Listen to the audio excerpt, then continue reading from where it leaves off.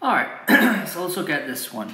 Crankshaft AB turns with a clockwise angular velocity of 20 radians per second down to your angular acceleration of 20 radians per second squared. Determine the acceleration of the piston at the instant AB is in the position shown. At this instant, the angular velocity of AB is 10 radians per second. And now this term right here, they didn't have to give that to us.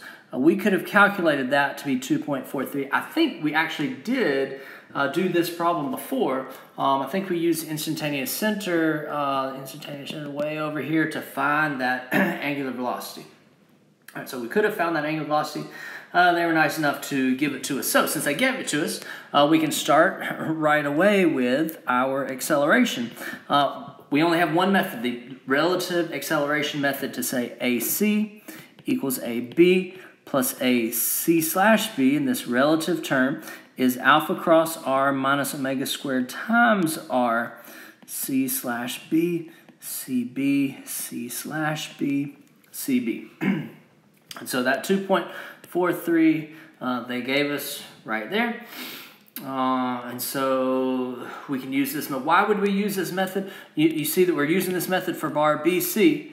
So CB, CB, CB, because bar BC is not in pure rotation. If something was in pure rotation, it would be overkill to try to use the relative acceleration method.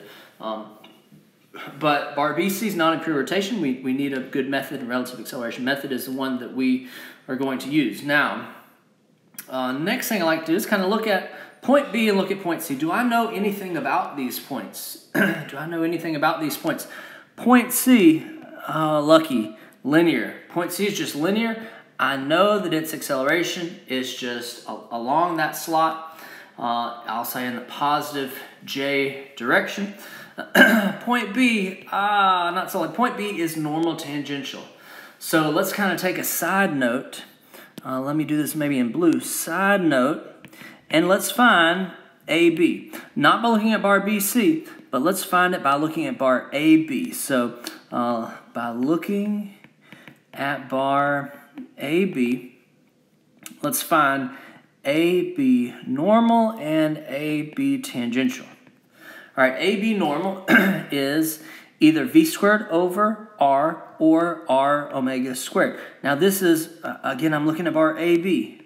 This is R of bar AB, 0.25 times omega 10 squared. So this is 25. But what direction is it? I need I's and J's before I plug it in up here.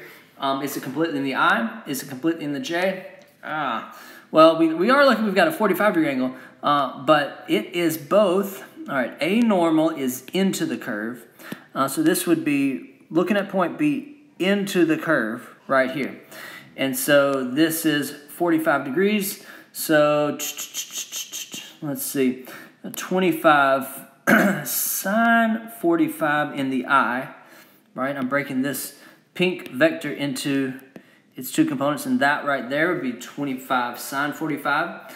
And then this right here would be down 25 cosine 45 in the J.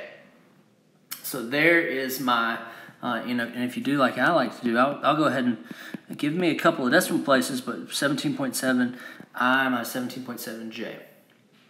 All right, now AB tangential is R alpha. I'm still looking at bar AB. This is R AB, alpha of AB. So this is 0.25 times 20. This is, magnitude is 5, but what direction is it? Tangential. If this is going 20 clockwise, then my vector right here would be 5, but let me break it up into its two components. All right. 45 degrees, you can't mess this up. But any other angle than 45 degrees, we've got to be very, very careful. This is 45 degrees. That's for that line. That green line is 45 degrees from vertical.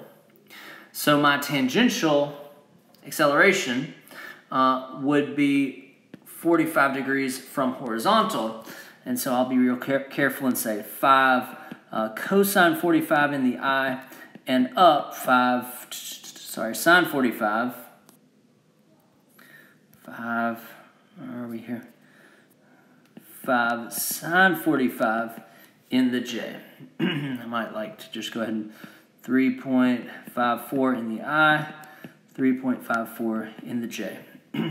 All right, so 1, 2, 3. You can go ahead and combine the i's and j's, but all four of those go into that one little term right there in our relative acceleration problem. All right? Okay, so now I think I am ready to plug things in as much as I can. Let me go ahead and do this R. R. So since I did C, B, C slash B, this is from B to C. From B to C. From B to C would be 0.75. Let's see, 13. So sine of 13.6 in the I and up 0.75 cosine 13.6 in the j. That turns out to be 0.177 in the I plus 0.729 in the j. So that's going to be the R for both that term and that term. Okay, now I think I'm ready to plug in. Let's look back at the heart of our problem. AC equals AB plus AC slash B. Immediately rewrite AC slash B as alpha cross R minus omega squared times R. This would be AC. I don't know it, but I know all of it. AC, all of it is in the j direction. And that's all I have on the left-hand side of my equation. On the right-hand side of my equation, that AB is 17.7I minus 17.7J, 3.54I, 3.54J. That was only that term right there. And now, plus alpha. Alpha CB, I don't know. And generally, that's what it's asking for. That's one of the main things we're looking for. But I know it's in the k direction. Why? Because this is a two-dimensional problem. If all of my bars and velocities are in the xy plane, then my angular is in the k. It could be positive k, which is counterclockwise. It could be negative k, which would be clockwise. I'm guessing positive k counterclockwise. All right, so cross with 0.177i plus 0.729j minus omega squared. That was that 2.43 squared. So make sure for this omega that's inside of this relative term, make sure that's the omega for CB. That's the 2.43, not this 10. Don't plug in that 10 right there. And then times 0.177i plus 0.729j. So there's my equation. If you can get that, that's the cornerstone of our problem. That's the main equation. You can get that right, then you're good. You're halfway there. Now it's just math. It's okay that you have two unknowns right there. In fact, you're probably going to have two unknowns, not three unknowns, but two unknowns because you can solve your I equation and your J equation. Your I equation, nothing on the left-hand side. On the right-hand side, what is in front of the I? 17.7 is in front of the I. 3.54 is in front of the I. Okay, how about here and here? Which one of those is going to end up in my I equation? It's going to be this one, because when I do that cross product, k cross j, then the result is the perpendicular to both k and the j. The result is in the I. So 0.729 alpha, but positive or negative? K cross j is negative, and there are no other negatives anywhere else. So negative 0.729 alpha. All right, now, which one of these is going to end up in the I? Well, this is not a cross product. It is just multiplication. So whichever one is in the I to begin with, that's the one in the I. So negative 0.243 squared times 0.177. I think I've got that. Yeah, so it's just a number. 1.05. So 1.05 right there.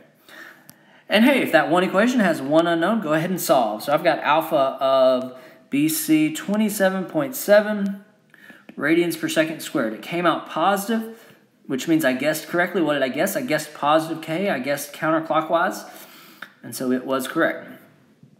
Now that my J equation, AC, and then what's in front of the J on the right-hand side of my equation, 17.7 sorry, negative 17.7, positive 3.54. All right, which one of these is going to end up in the J? This one right here, 0.177 alpha. And positive or negative, K cross I is positive J. Now, which one of these? The one that's already in the J direction, negative 2.43 squared times 0.729. I've got that number. Negative 4.30. 4.30. All right, and then plug in 27.7 right there. AC, negative 13.5 feet per second squared. What does that negative mean? I mean, it means I guessed the wrong way. I guessed it was in the positive J. I guessed that it was accelerating up. But in this case, I guess it's accelerating down right there. The direction of that acceleration, sorry, not the direction, but the positive or negative of that acceleration is going to be hard. I don't know if you can guess that correctly. There's no good way to visualize that as opposed to velocity directions. But I did know that it was confined along that slot, and it was linear.